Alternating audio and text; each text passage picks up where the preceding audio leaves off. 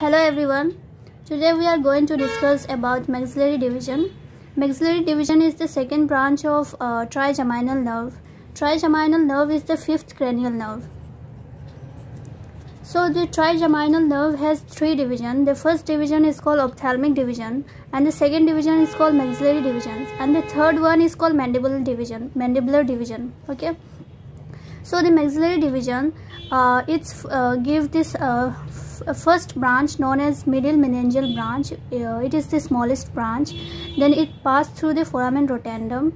Then it's give off one more branch called zygomatic branch. Zygomatic branch is further divided into two branches. The first one is called zygomaticofacial branch, and the second one is called zygomaticotemporal branch. Now its branches passes through sphenopalatine ganglia, and then it's give branches called pharyngeal branch, laser palatine branch, greater palatine branch, nasopalatine branch, and orbital branch. And one more branches it gives, which is called lateral posterior nasal branch. And then it passes it gives one more branch called posterior superior alveolar nerve. Posterior superior alveolar nerve, it's further give two branches, which is called gingival branch and the alveolar branch. Then the nerve enter into infraorbital canal and give one branch called middle superior alveolar nerve or branch, and one more branch called anterior superior alveolar branch. The first one is middle superior and the second one is anterior superior alveolar nerve. Then the terminal branch, which supply the face.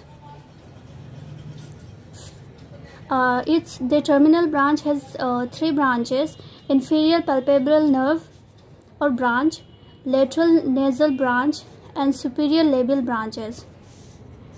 The first branch supplied to cranium. The first branch, middle meningeal branch, it's supplied to dura mater in the cranium, and the other branch here is somewhere here is pterygopalatine fossa. So in pterygopalatine fossa there is zygomatic branch and the sphenopalatine branches. Sphenopalatine branches include pharyngeal branches, laser palatine branches, greater palatine branches, nasal palatine branch, and orbital branch, and also lateral posterior nasal branch.